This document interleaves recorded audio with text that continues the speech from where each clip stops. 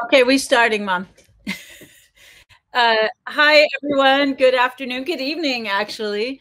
I am Maria Cotera, Associate Professor of Mexican American and Latino Studies at the University of Texas. I am so delighted to be in conversation with these two people who I admire greatly, who have done so much to recover and preserve community history through their archival work. First, I want to introduce Marta Cotera. Confession, she is my mother, but I didn't select the panelists, so there's no nepotism here, reverse nepotism. But Marta is a longtime librarian. She began her librarian work actually as a high school student, trained in El Paso at the El Paso Public Library. She really grew up in the library. She translated that knowledge when she came here to Austin, Texas, and served in the Texas State Library, where she did incredibly important work in organizing their collections. And throughout her life, I would say we can, she's known as a Chicana feminist, community activist, a writer, an intellectual that is central to the development of Chicana feminism in the United States. Her two published books, Diosa y Hembra, A History and Heritage of Chicanas in the U.S., 1976, and her other published work, like The Chicana Feminist, were both considered canonical in the development of Chicana feminist studies.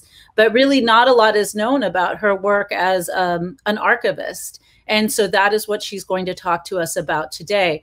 I'm very interested in her work because I really see it as work that sees the archive as a community project, a community resource, not to be enclosed in libraries, and not to be held by only a select few.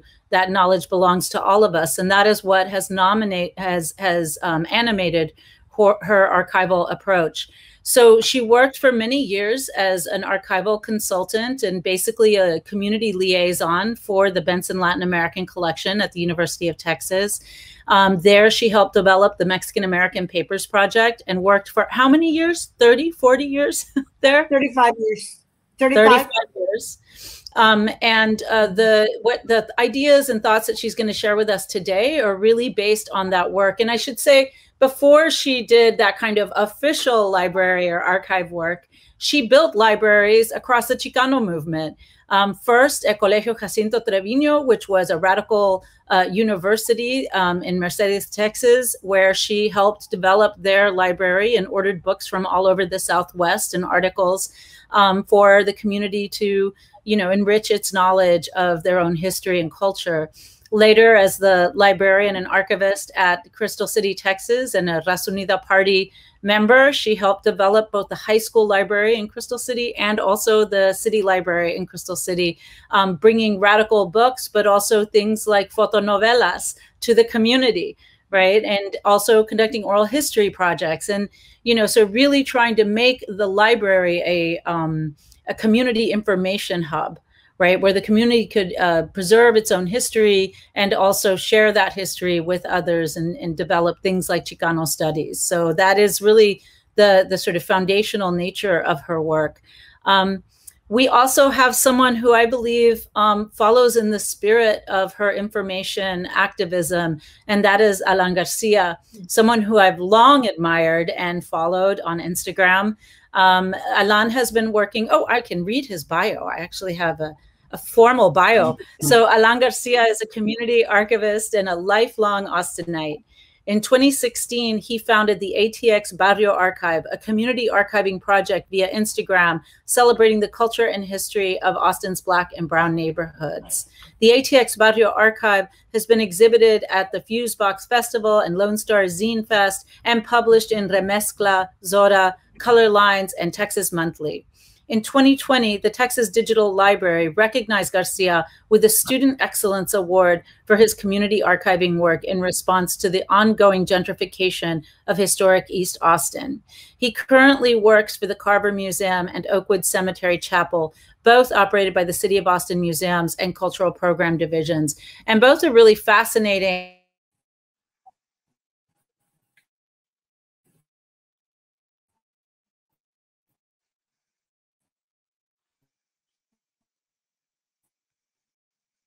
I are don't see all. her anymore. I can't hear her either.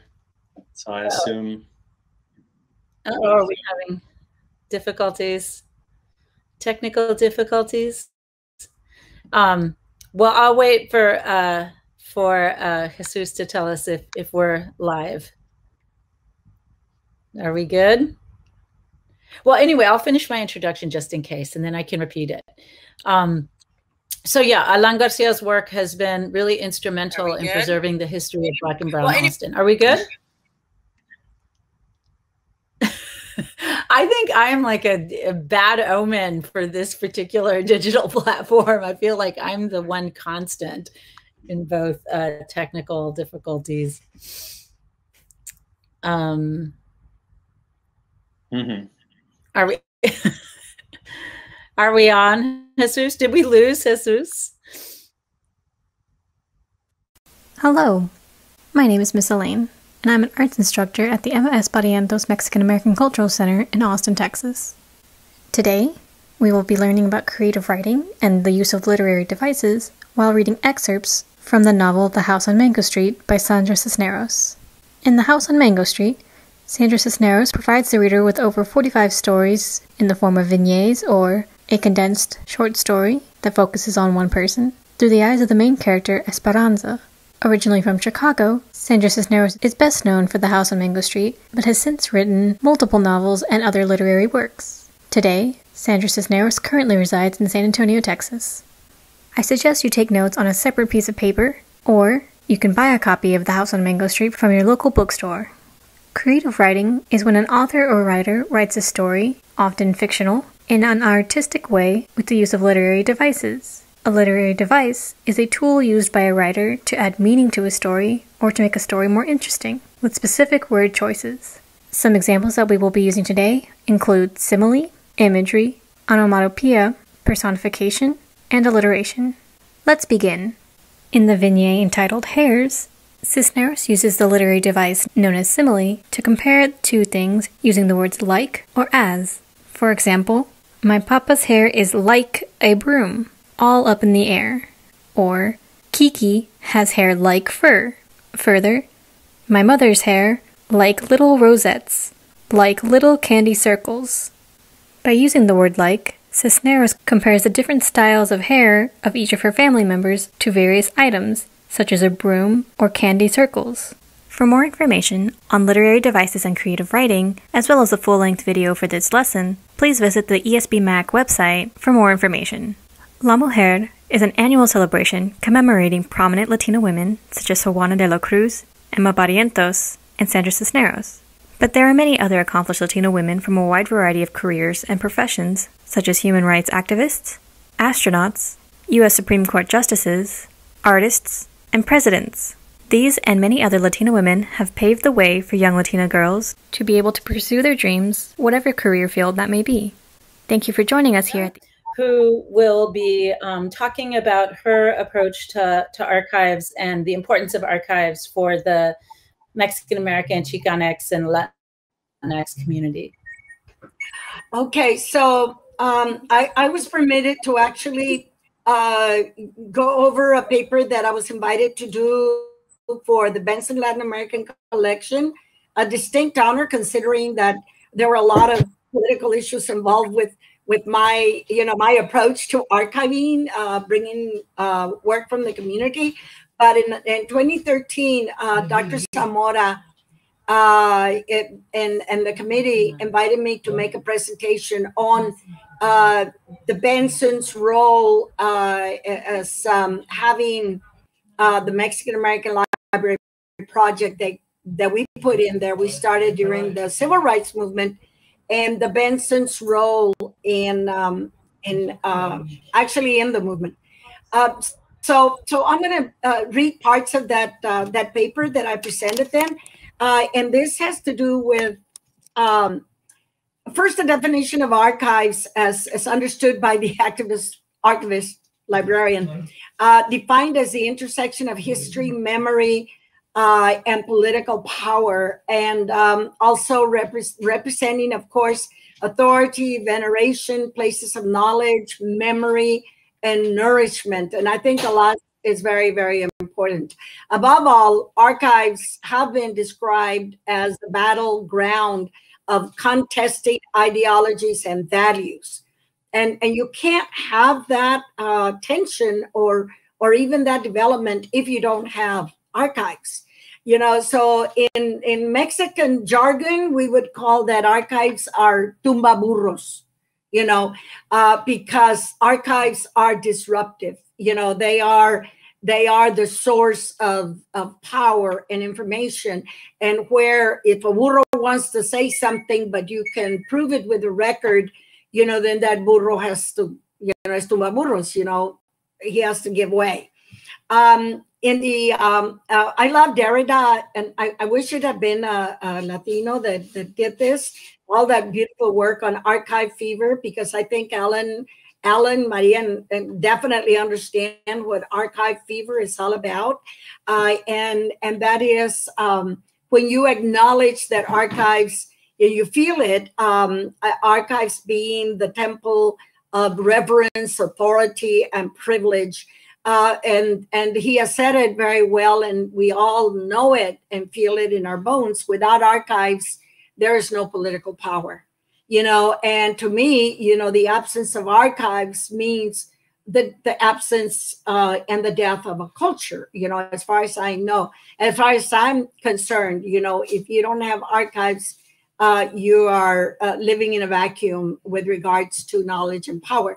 And so I'd like to talk about in this particular approach that I had to discuss with the founding of the Mexican American Library Project and its relationship with the Benson Latin American Collection as a whole, I'd like to bring the Chicano movement into it, because early on in the 1960s, Chicano movement, like other movements before, you know, we've had other movements in the 1860s, 1880s, 90s, 1920s, and 30s. Movement leaders also recognized that as we were participants in the movement, we also had to acknowledge that the movement needed knowledge, that you can't have a movement without knowledge, and you can't have knowledge without archives. So we were very much multitasking in the movement, working on, we were developing archives because we were doing history, but at the same time, making sure that every aspect of the movement kind of had an archival base to it. You know, that archives were acknowledged as being extremely important to the movement from the very beginning. And so from the very beginning, the movement had a nativist, a Native American component to it, because that required our acknowledging that what we had to recover as natives of this continent was the archive of everything, so to speak, that we had to acknowledge that nobody could take away our archival heritage. Nobody could take away Las Piedras de Hueco tax, you know, the rock art that represented our indigenous community. And that, like that rock art, we had to acknowledge everything that we had from our past, the codices, and that we had to acknowledge, as hard as it was, of course, our Spanish heritage, own it, acknowledge it, and build on it. And so, of course, you know, all of this was extremely important, and we could not develop movement materials without knowledge of our history. And so for us, you know, it was very, very important in the movement that we couldn't even actually develop flyers without knowing our history. And so what I'd like to say, you know, what I would like to add here is that in street politics, programs like the Mexican American Library Program were very important to developing the movement. And there were, you know, as we develop an awareness of the need for archives within the movement, I noticed that there were several aspects of it, you know, that there were several layers of it within the movement. The Chicano Studies movement, for example, required that we have archives at the university level, you know, and so that's when we in Texas approached the University of Texas to develop the Mexican American Library Project. And so that, you know, as CMAS developed, the Center for Mexican American Studies, you know, those of us very interested in the archives, you know, also developed a strategy for bringing archives into the university. And it became a political issue because others at UCLA, for example, established a unique archive, separate from Latin American Studies. At Stanford, it became part of the Bancroft and other institutions. At UT, we decided that it should be with the Benson Latin American Collection. That became almost a stronger political issue than establishing CMAS was a political issue, by the way, because everybody was saying, well, why do you want to do an archive at a Latin American collection? But those of us that knew the history of the Latin American collection and what was in there, you know, could justify it very well by saying, you know, first of all, the Latin American collection was developed by activists. You know, it was developed by Dr. Lisa Casillas, the first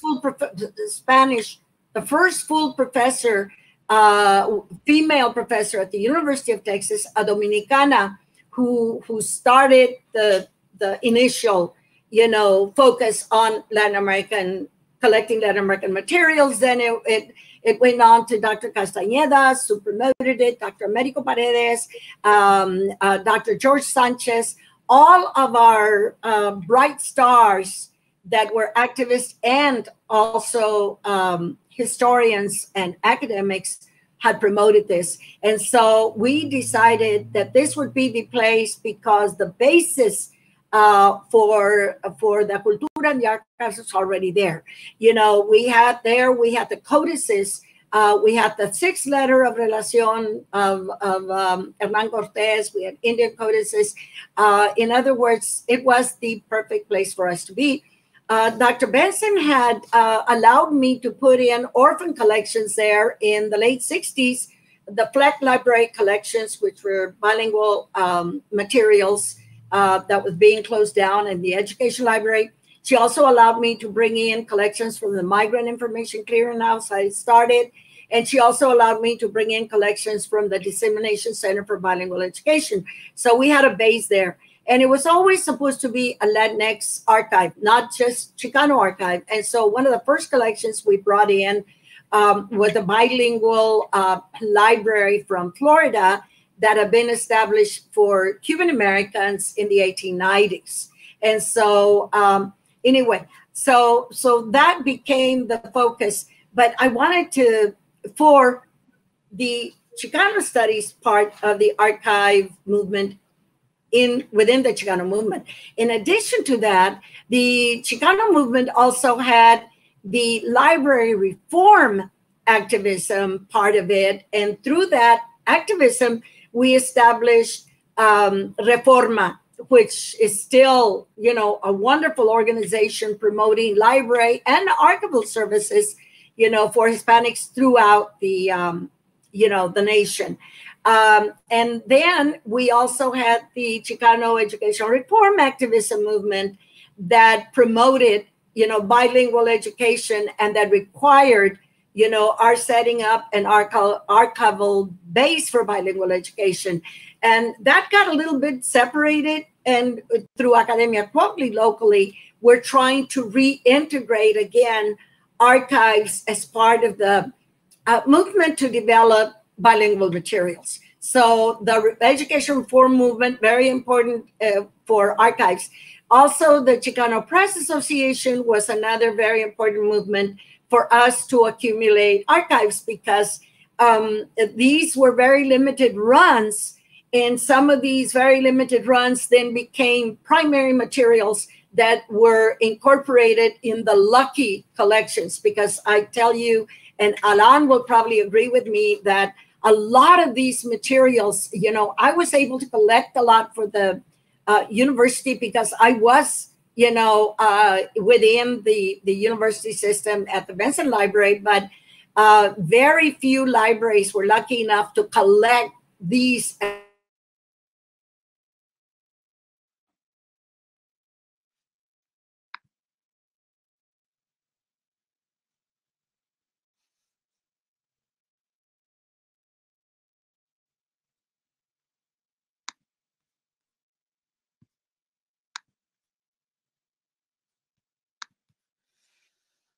Well, I think we lost Maria and Marta. Don't see them or hear them anymore, unfortunately.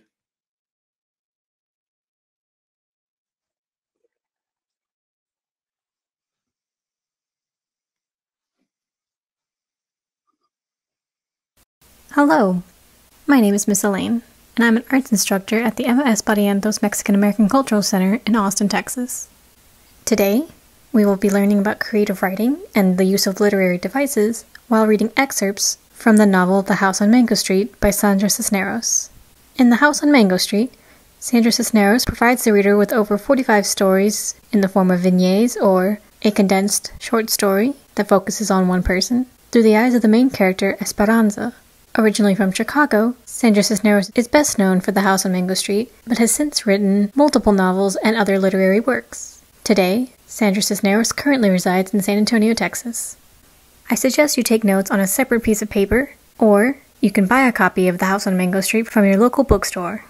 Creative writing is when an author or writer writes a story, often fictional, in an artistic way with the use of literary devices. A literary device is a tool used by a writer to add meaning to a story or to make a story more interesting, with specific word choices. And so she invited me to do a history lecture in 2012, where using archives, I was able to show that Ignacio Zaragoza, Adrián Vela, and many martyrs from Texas, Tejanos, who went to fight in Mexico for against the French, so the French would not come into Texas and help the slave communities, you know, the slaveholder communities take hold of the Southwest and then expand slavery into Mexico, that was a whole, you know, important political moment, but only archives, you know, could show that Cinco de Mayo is not all about folklore and borracheras, that it's a real significant historical event.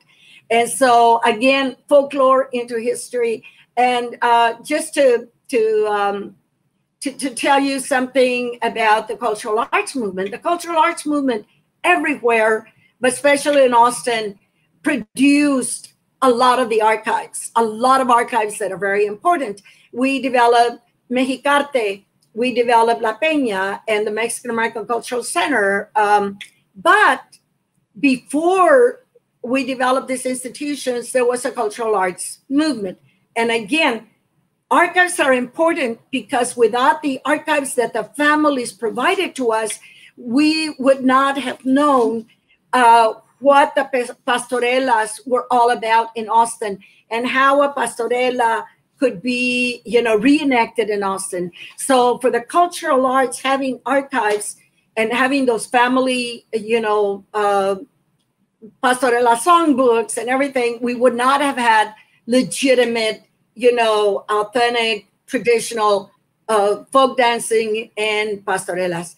And of course, the feminist movement, you know, Chicana feminist movement, tremendously reliant to develop a movement ideology, values. You know, we couldn't have done it without, you know, the papers that women before us, you know, had, the writings that they did, you know, the activities that they did in Austin. And so feminist history would not be feminist history without the archive. So overall, the impact of the of archives on the movement was amazing. And I am just so proud that we had a movement that was multi-generational, that we had a movement and have had a movement that is, you know, very gender driven, where we were able to clarify gender values, that we had a movement that incorporated the LGBTQ community so we could bring that.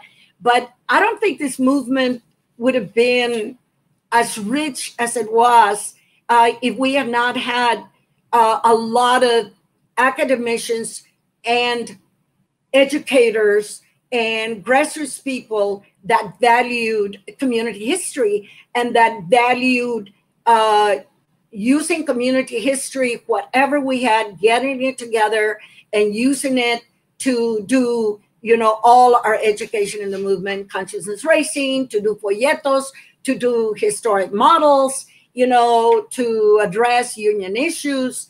And so altogether, you know, I think that, I mean, you know, I'd like to say that archivists, should I say it? Archivists, you know, make the movement.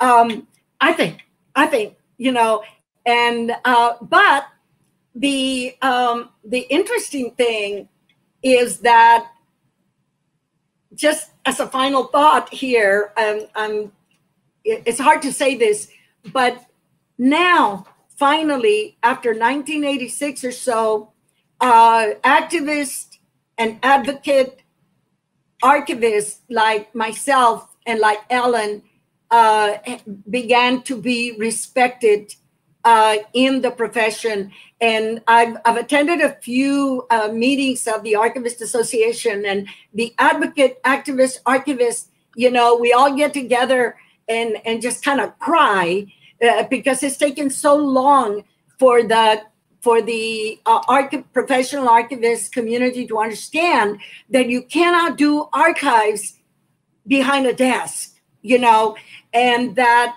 there's a cycle, you know, that activists, archivists are close to the action, and therefore they can collect materials as they're being produced by the action, but then they're also close to the producers of the archives, so they are trusted. And so the archives can go into the archival collections because these activists are right there and they are trusted, you know, and they are also, again, close to the donors, and also they know the best ways of attracting the users.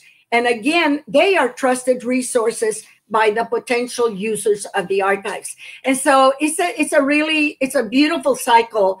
And I no doubt that there are amazing archivists sitting behind a desk, but if I ever meet one, you know, I will identify him or her to you. I have not met one yet.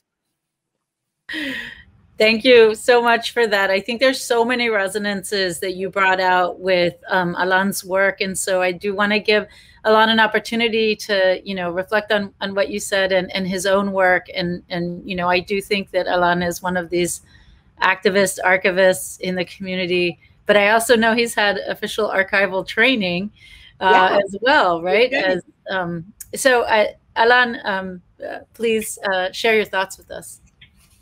Yeah, no, thank you again for having me this evening to talk about, Marta, as you said, this beautiful cycle, this beautiful work that we do as activists, but then people in the community, right?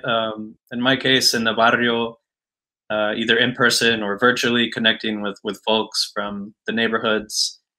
It's been, you know, since I started this in 2016, it's been a journey. I really didn't expect a lot of press coverage. I didn't expect people outside of Austin to care, to know about it. I was really surprised by the response because I just assumed it would be for folks in the barrio, just for us.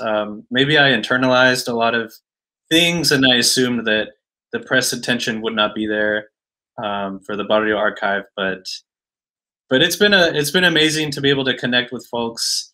In relation to the Benson, it's been amazing sharing items from the collection, including some of the items from Marta that you had donated, items related to East Austin. And what I hear from a lot of folks is that they had no idea that UT had preserved pieces of their family history, you know, I've had some really emotional moments just on Instagram and via email with folks who are thanking me for sharing a piece of their family's history, because it's a relative that they never met in life, but they only grew up knowing through photographs. And through the archive, they were able to connect with a video of Roy Velasquez that you shot, Marta. Yeah, the interview about Roy's taxi. The interview with Rudy Castañón from El Porvenir, just bringing back all these memories for folks. So there's just so many connections that I've made through the archive, and yeah, I could go on and on, but Maria, I'll pass it over to you to see what questions you have for both. Well, we do have a question from the audience, and it's from Elizabeth Pedrosa, and she says, how do you compile archival information and documents? This is a kind of a big question, and I want to like use it to pivot too on the distinct practices of traditional archivists, like Mom said, the ones that sit behind the desk, right? Mm-hmm. And how they approach archives, and then how you two approach archives, because I know it's a very different, the way you might compile, Alan, your archival objects and process them is quite different than how a traditional archive might do so. So why don't you tell us about your practice, and then I'll let, and then Marta can jump in as well. Mm-hmm. Yeah, it's a little different not being behind the desk with my project, because, you know, people are sharing items with me in the form of just emails or direct messages on social media. So it is less formal, but that's pretty comfortable for folks, which I enjoy that process, that, you know, there is no intimidating desk. There is no, you know, academic space that can feel inaccessible and unwelcoming for a lot of folks. Mm-hmm. But then at the same time, yeah, it's, you know, how do you structure it? Like, at least for the Barrio Archive, there's things that people share with me that's distinctly East Austin, right? Distinctly like East Cesar Chavez neighborhood.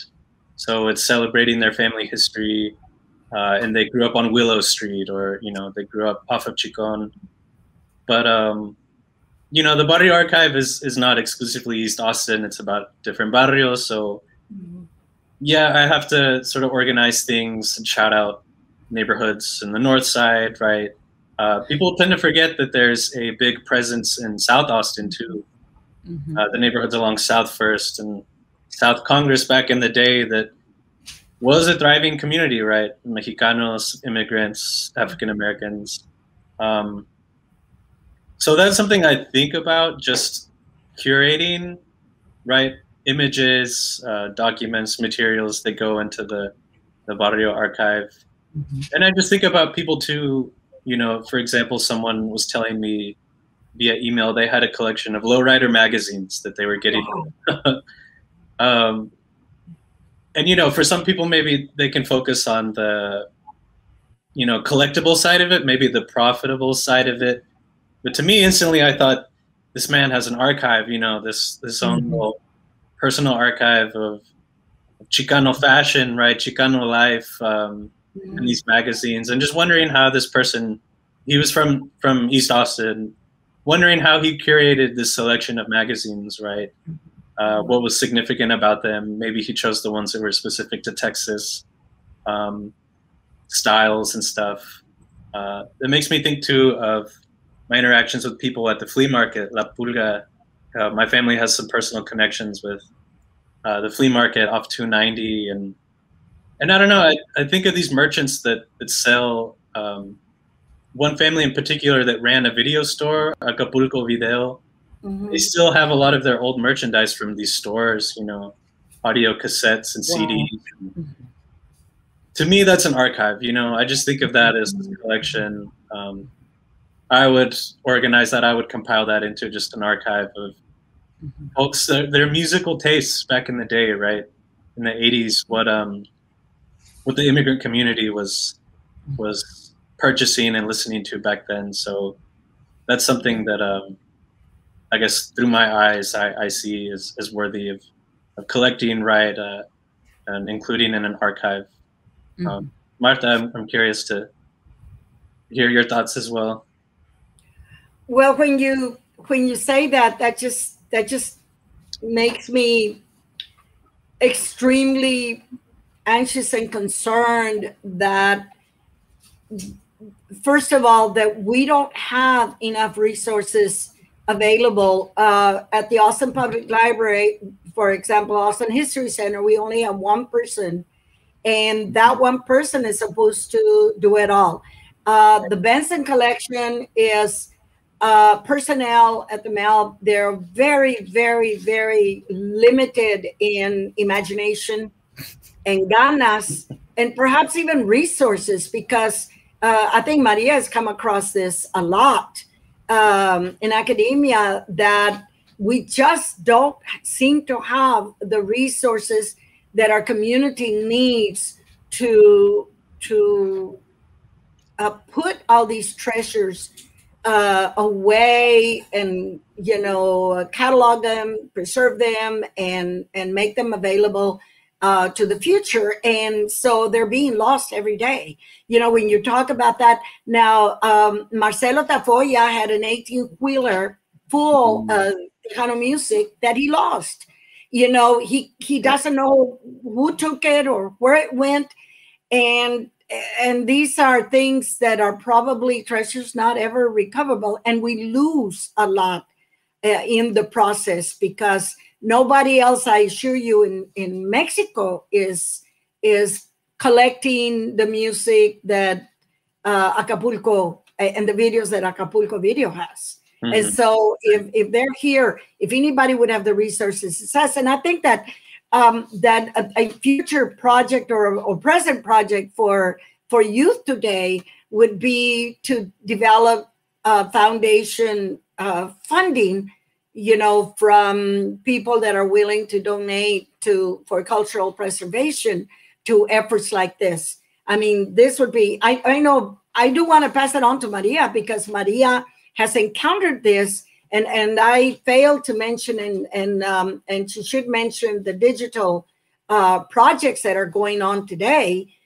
because she comes across this every day, and it's painful to know that we don't have the resources to house these treasures, and that they're just going to disappear. And I thought that by this time in my life that we would have the resources, but we just don't seem to have the financial resources to put into saving what I consider our very lives. I mean, to speak directly to the question of how you manage archives, and this is, I think, both touched on this, and that is, typically an archivist might go into someone's home who they deem important, or their institution deems important, which is rarely Black and brown people, and they would collect the materials that they deem important. Again, a lot of stuff gets put to the side as unimportant, like those lowrider magazines, right? That would not be considered archivally important or historical in significance. And they will take what they deem important, they will organize it, or sometimes reorganize it. Like someone has a bunch of file folders, they might say, oh, this goes with this, or this goes with that, just like what Alan was saying, like how you philosophically conceptualize of what goes with what, right? How you curate it, that is also an ideology, right? And so how you're curating, if you're not, what my mom was saying, like if you're coming outside of the community, or you don't have the knowledge that Alan or Marta or I might have, and you might say this is insignificant, or this goes with this, when it doesn't. You don't have the background knowledge of the community or the history. After you do that, you usually make a list of everything that's there. You put it in the library. Then only scholars usually can come and use it and make history out of it. So a scholar might say, I'm interested in this organization. And then the archivist would say, okay, let me pull this box for you. In the meantime, those scholars, right, authorized scholars, have to leave their laptops at the door, leave their license at the front desk. It's a very constricted and restricted environment. And so, in my own project, Chicana por mi raza, which is an archive of Chicana feminism from the 60s and 70s, we actually take a very different approach. We do oral histories with women, figure out how they contextualize their archival collections. We scan the collections and leave them in their homes. We then catalog the collections online and consult with the women to see what needs to be tagged with this organization, or what year this was, or who is this individual. And so the process for us, and I think for everyone here on this panel, right, the process is the same. It relies on community knowledge and connections to make sense of what you're seeing and to actually be able to see its historical importance. And then also allowing the community, you know, to be the experts and to say, you know, this is the tag that should go on that, you know. And so I think there's all these archival processes that we have all, you know, Alan, I think you went to information school, right? So you know the ways, and my mom too, is many years as an archivist, you know, but those systems of organizing don't always match with our community epistemologies or ways of knowing. And so I think that, you know, the short answer is like, what is the process? You know, for us, it's like guided by that knowledge, right, of the community. And so that's why, and I'd also like to, you know, Mom talked a little bit about the future, like what is the future, and how do we need a big foundation or an institution to recognize us or collect us or fund us? And Alan has presented a model that's very similar to Chicana por mi Raza in that it is digital. And so it is very kind of moving in the future. I like to call it Rasquachi archivist kind of strategies. Like that's how we define ourselves. We're like Rasquachi archivists. But I think, you know, we have always been a resourceful people, and we take what is there for us. For Alan, it was this amazing platform of Instagram, and we document in that way. So I'd love to hear your thoughts, Alan, too, on this digital aspect, and maybe your worries too about it in terms of permanence and all of that. Yeah, you know, for the Barrio Archive, in the beginning, what I was noticing is just the digital presence of East Austin history, Barrio history was very limited, you know. For a lot of stories about East Austin, the narrative began in 2009 when the new businesses moved in, right? But no mention of the small business legacy that was there before, right? No mention of El Porvenir, no mention of just people that built up that community. So that's what I wanted it to be, is just there to be a digital presence for Barrio history in Austin, for people just to, you know, wherever they are, just access it, learn a little bit, enjoy a little bit of the history, partake in the celebration of our culture, right?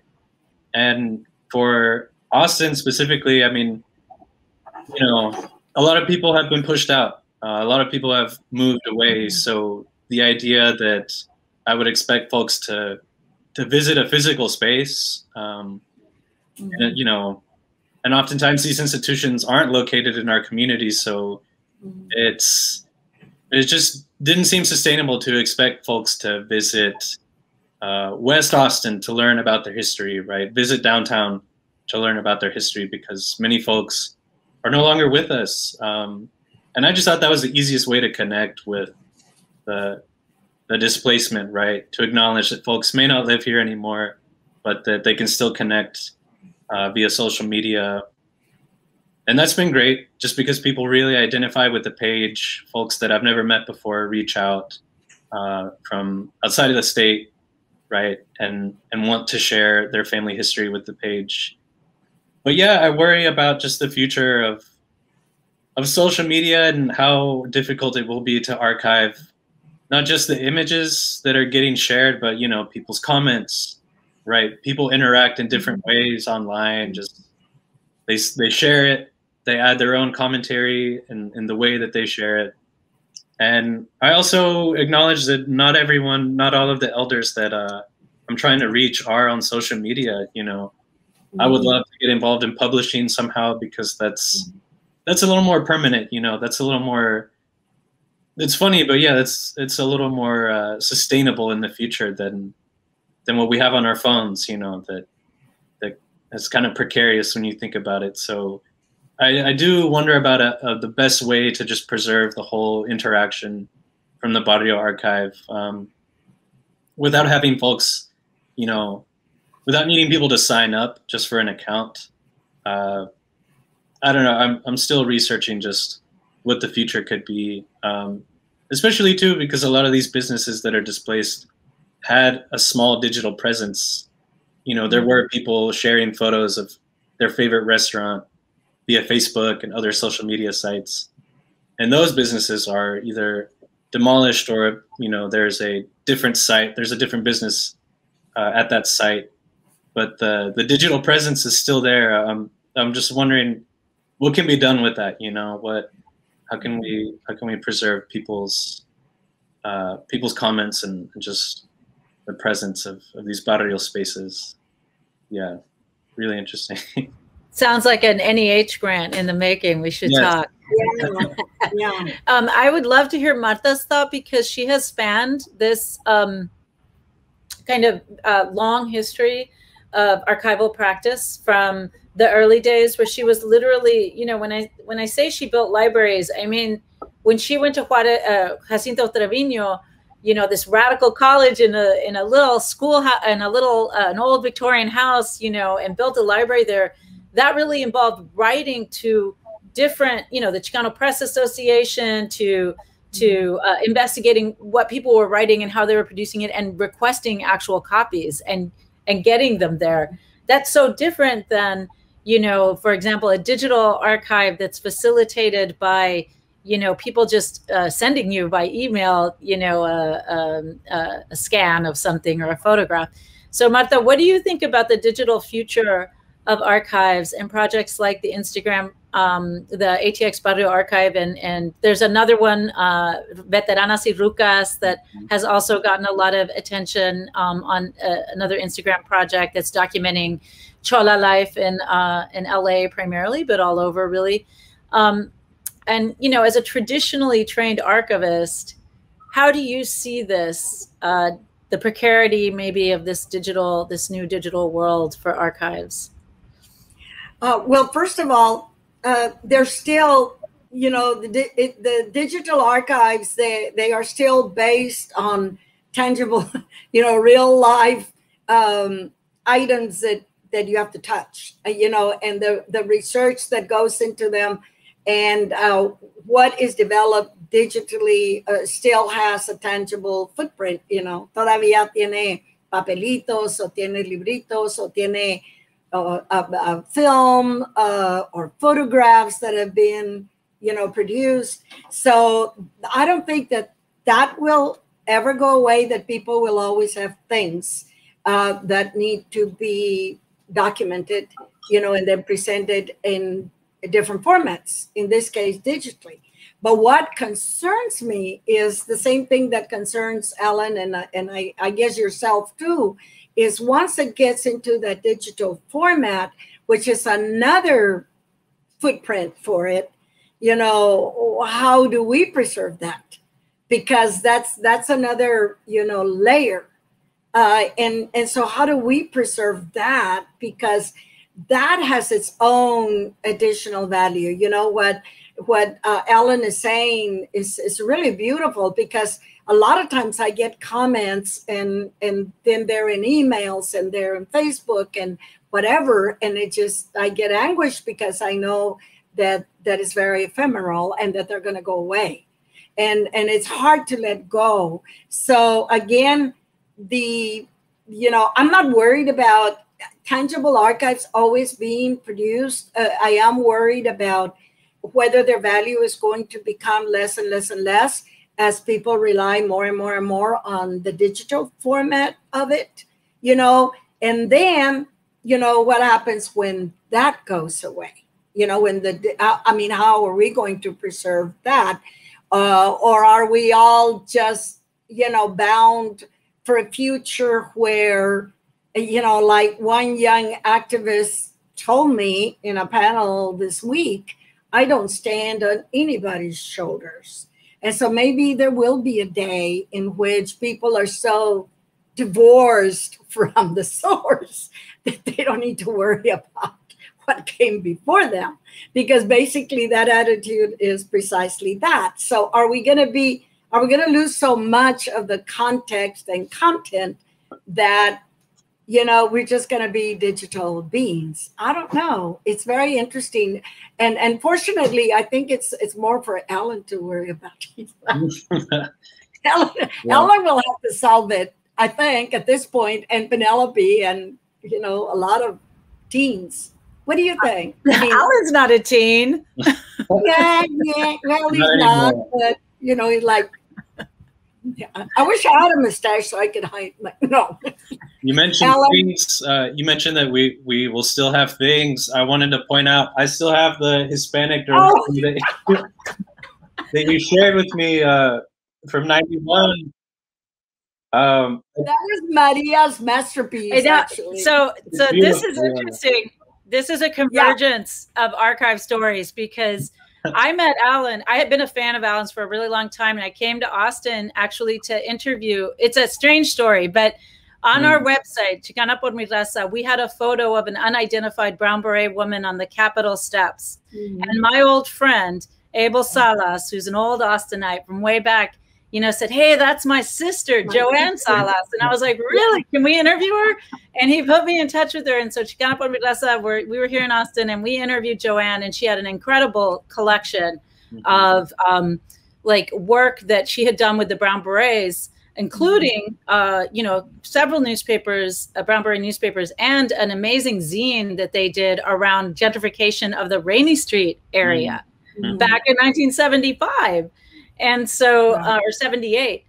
And so then I reached out to Alan because I was kind of a fangirl of his work, and he agreed to come and help us scan and do all this work. And while he was here, he picked up his own archive, the Austin Hispanic Directory.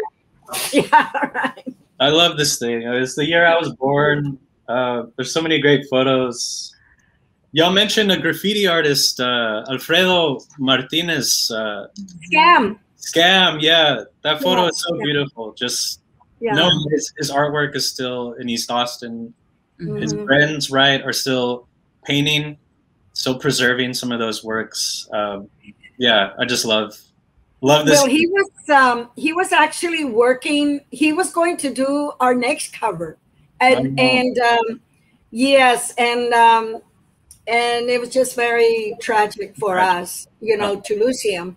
I was a big fan of his work, and we just loved him so much. Yeah, he was a treasure, you know, for all of us. We had, my husband and I then had an office on 7th and Waller Street, you know, and so we were very familiar with all the wonderful resources in the neighborhood. I've been there. We'd had an office there for 35 years. And so we were close to all the business people. And of course, as founders of the chamber, as you were talking, you know, and you gave me an idea for archiving businesses. If all of us were to turn in photographs, for example, I have a photograph of myself signing books, signing my Diosa y Hembra at La Tapatía restaurant. Oh, wow. Which is long gone. And so I have an interior photo. And maybe, Alan, that is, you know what? We have to be optimists. I mean, we are going to have the resources going forward, you know, and I envision if we do a museum like the Palm School Museum that we're promoting, that will be a museum for material culture. And that those resources will give us the opportunity to have off-site, perhaps an off-site collection depository, so that not everything, you know, will be lost. And there will be digital archivists in the future that could come back and digitize a lot of items. What worries me a great deal, and there's a museum in Turkey, I'm a big fan of that museum, where the person that developed the museum was very concerned about losing the neighborhood. And so what he did is he collected items by family and actually put them in cases. And it seems like, you know, that might be an approach if we can get people to preserve items and then to let them be in safekeeping. So I think the Palm School Museum, and we have a friendlier county judge now that we can approach. I think that's a very a great possibility, and that will give us a chance to have an offshoot, perhaps an offsite depository, you know, for local archives at least.